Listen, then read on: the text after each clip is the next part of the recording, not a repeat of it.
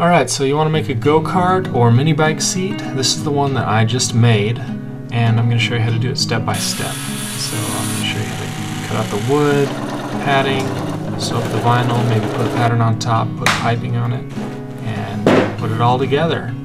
So this video is going to show you how to do it step by step. So let's start with the first thing, plywood. I'm using actual plywood, not OSB, but actual strips of wood. And it's about a ½ an inch long, and I'm making a taper on it. So I'm using a circular saw to cut everything out, and it goes from a wide back to a more narrow front. I also marked up all the spots where I'm going to drill holes to attach to the frame.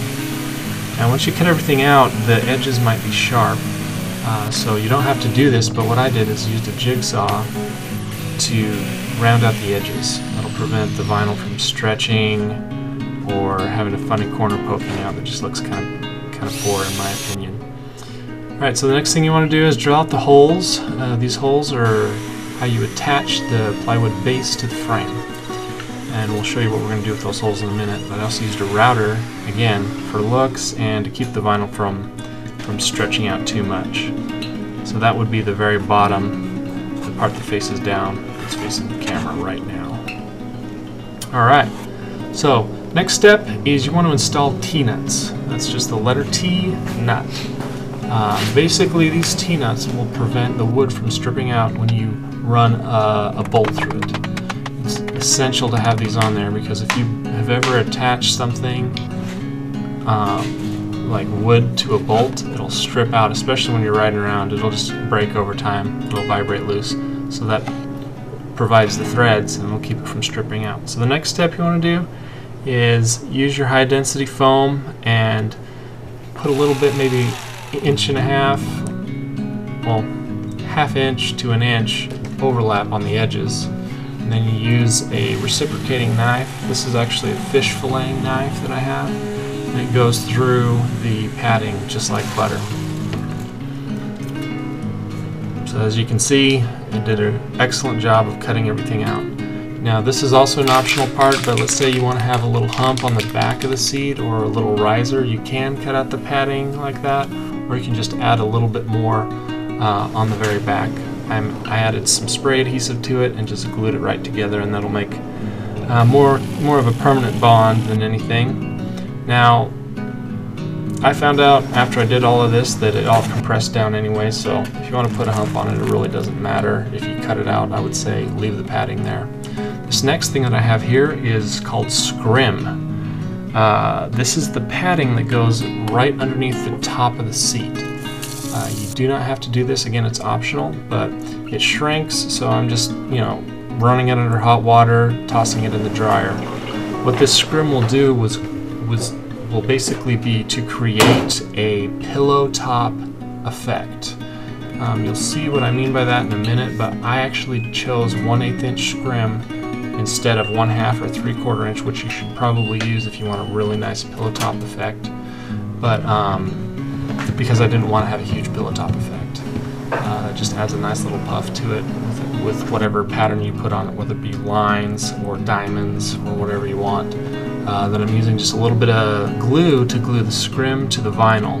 It's very important that you do this if you decide to put a pattern on the top, because it will prevent the sewing machine from bunching it up.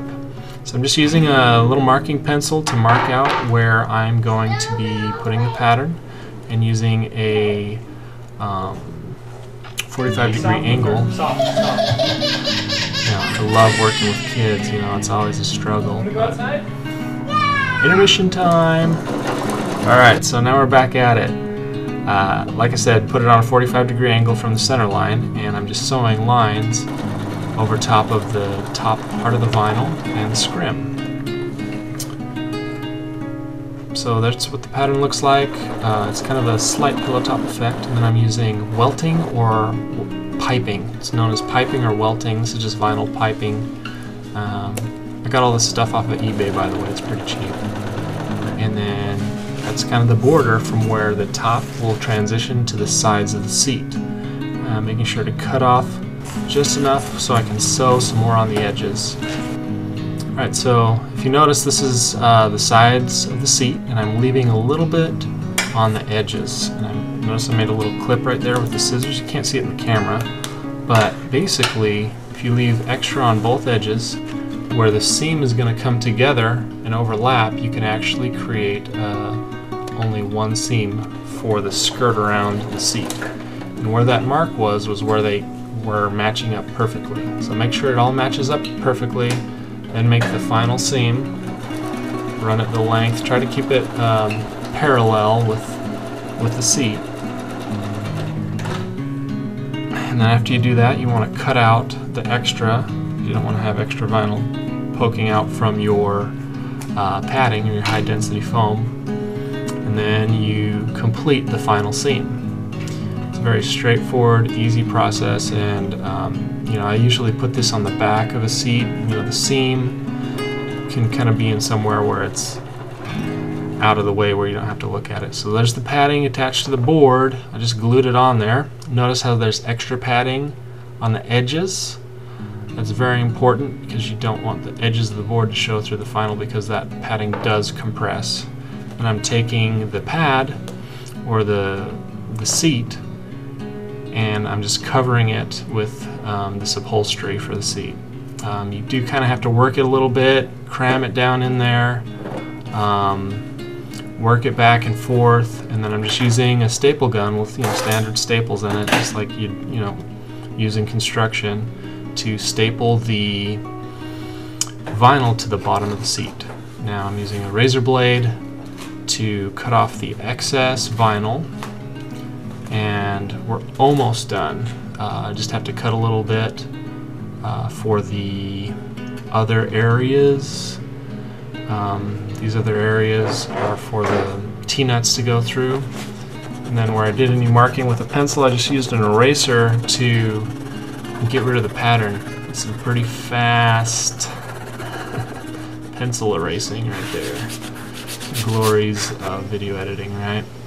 So there you have it. There's the mini bike seat. It's not really going on a mini bike, it's going on something a little snazzier. I've got a link in the description for this vehicle that it's going on. It's going to T-Man from a different channel, so if you want to check it out.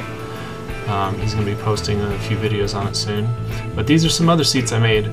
These are some seats I made for a go-kart that I restored. It really, really looks good when you do it right, when you do it with piping, and you get it all sewn up. This is another go-kart I also restored.